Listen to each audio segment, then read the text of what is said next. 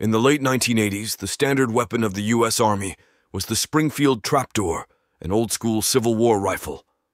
From afar, this weapon could easily be mistaken for a musket from the War of Independence against the background of European achievements.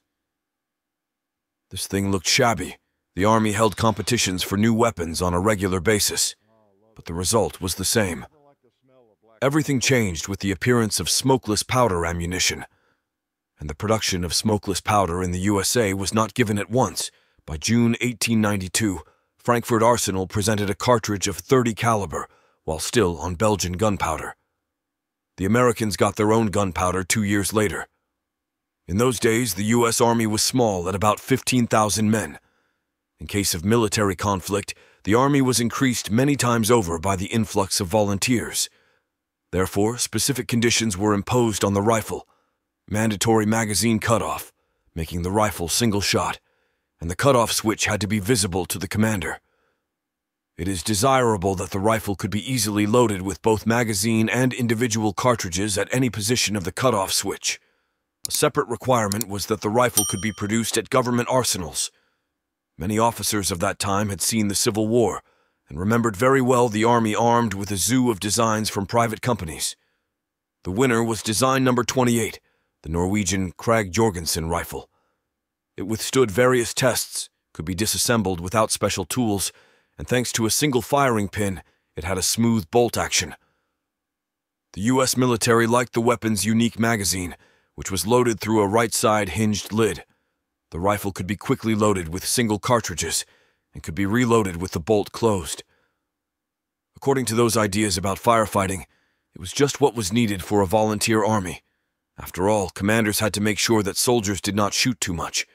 It was not adopted, and American soldiers went to war with cartridges instead of pouches. Many interested parties perceived such a decision of the Commission as undermining the foundations. 2 contestants even sued the U.S. government for the fact that the Army had adopted a foreign design.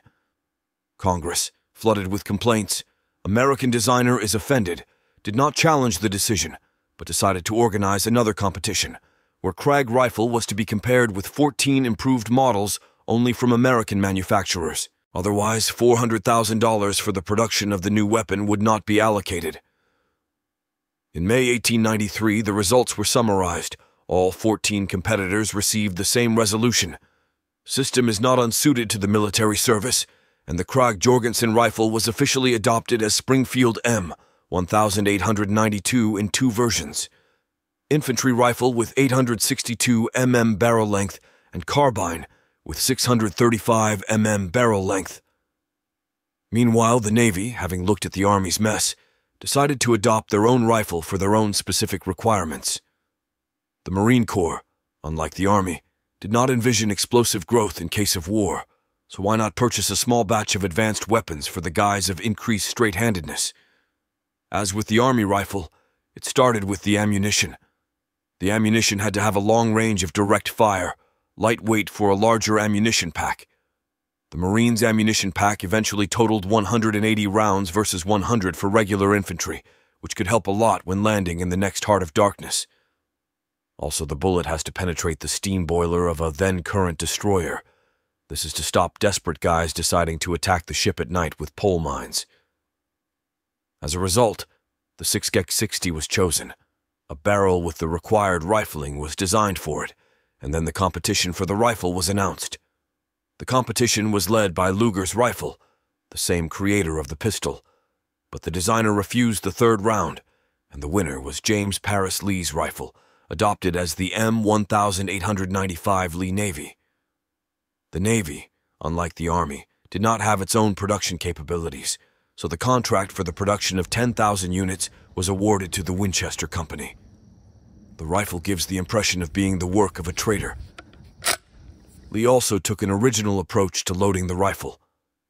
At the end of the 19th century, most rifles were loaded either by pack or by clip. A clip simply speeds up the loading of the magazine. With a pack load, the cartridges are inserted into the magazine packed in a pack. This is faster than clip loading, but the ammunition weighs more, and without the pack, a multi-shot rifle becomes a single-shot rifle.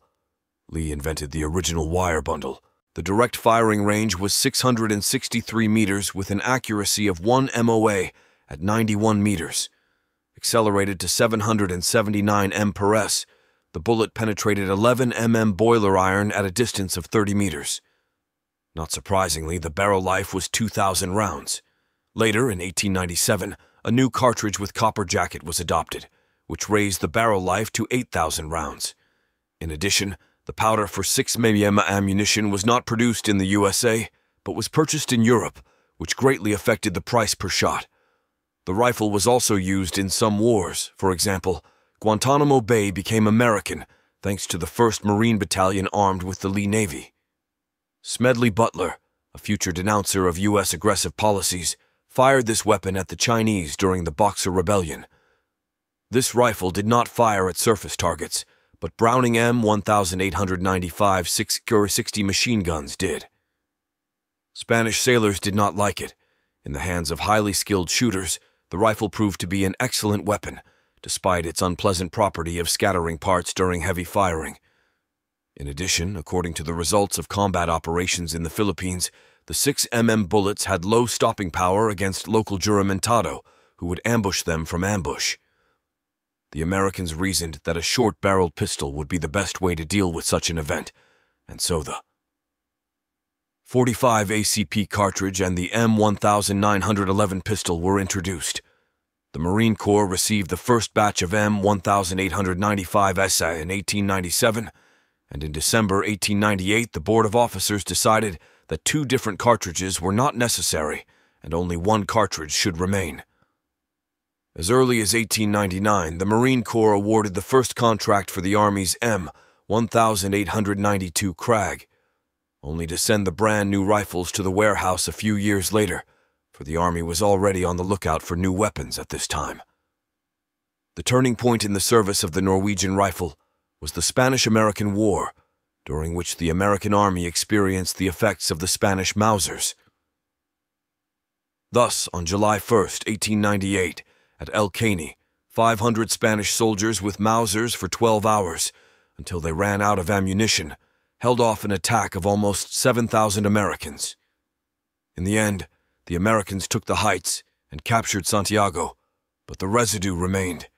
Having 16 times more people, the Americans managed to lose 3 times more. The commission that investigated the successes of the American father commanders decided that the M1892 rifle was to blame. The Spanish 7s57 cartridge is more powerful than the Krag, 30, 40, and the Mauser is also more rapid firing because it has clip feeding, while the Krag does not. How objective were the conclusions of this commission, I cannot judge. However, I can say for sure that a little later, similar cries started to be heard from South Africa.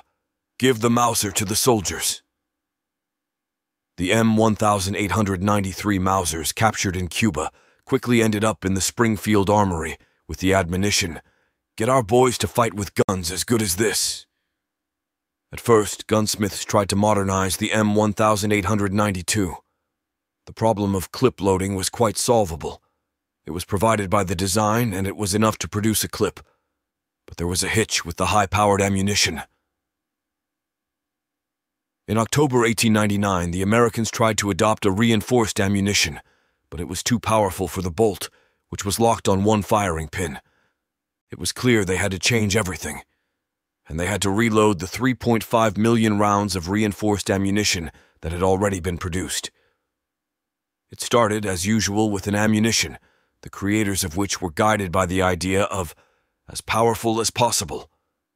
That's how the .3003 7.62 came into being. In 1906, the Americans, following the advanced European powers, adopted the pointed bullet and the .3006 cartridge, respectively. The designers got it right. The .3006 was arguably the most powerful mass-produced rifle ammunition in both world wars. The thrifty generals even managed to adopt multi-barreled Gatlings for this cartridge, but then reason prevailed, and the Gatlings were sent to the warehouse in 1911. Creation of the new rifle followed the simplest way. Let's copy Mauser, and nobody will notice anything. The rifle was based on a trophy rifle, and the stock and sights were borrowed from M1902. The barrel was shortened to 610 mm so that the weapon could be used both as an infantry rifle and as a cavalry carbine. This is how the rifle model 1903 caliber .30-03 was created. The muzzle velocity of the bullet was 720 m/s compared to 680 m/s of the .30, 40 Krag with the .30, 06-pointed bullet. The velocity increased to 850 m/s. The U.S. Army got a good, serviceable rifle and a lawsuit from Mauser for manufacturing the design without a license. The government lost the lawsuit and paid the Germans $25,000.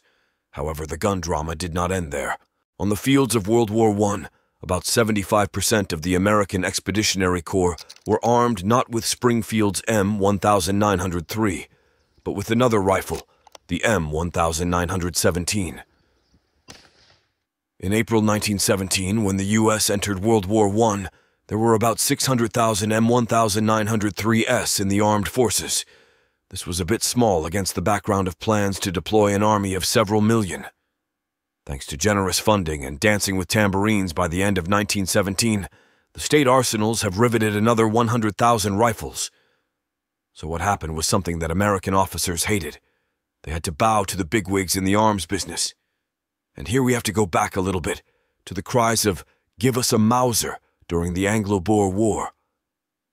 Having generalized the experience of the war, the British created the Mauser-shaped P-13 rifle under a very powerful 7x60 cartridge so that no one would complain about the superiority of enemy rifles.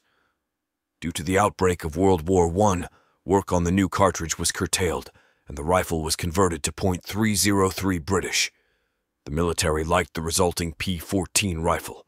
It was more accurate and more technologically advanced than the standard SML rifle. Instead, the British government contracted the Americans from Winchester, Remington, and Eddystone to produce the P-14. So, when the U.S. Army approached private companies to produce M1903 rifles, the Army received a counteroffer. The companies have already established production of rifles for British orders, and it is faster and easier to remake P-14 for American .30, 06 than to remake the whole production for M1903. This is how the M1917 rifle came into service with the U.S. Army. Privateers, loaded with government money, produced more than 2 million rifles. The first interesting feature of the rifle was its 6-round magazine.